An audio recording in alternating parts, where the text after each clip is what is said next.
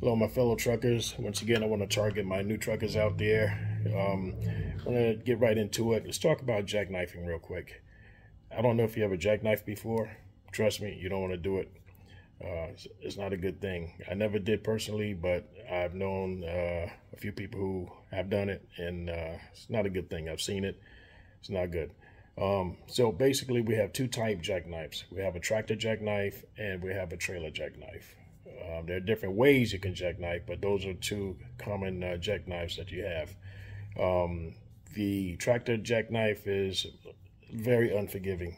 If you ever find yourself in a tractor jackknife, pretty much it's going to be almost impossible to recover, especially if you're on your cell phone, you're sitting there texting somebody. You have to be on your job. I mean, as soon as you feel something going on, you have to be alert, ready to counter steer, and you just have to be alert. That's when the tractor jackknife is when the trailer actually pushes the tractor in a certain direction. You're breaking traction. It happens mainly when you're loaded.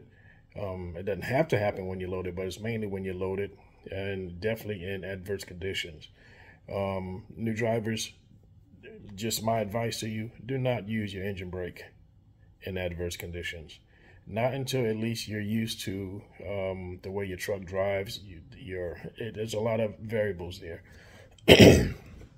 My advice to you is not to use your engine brake in adverse conditions, because that will take you into a tractor jackknife, because the braking power is uneven.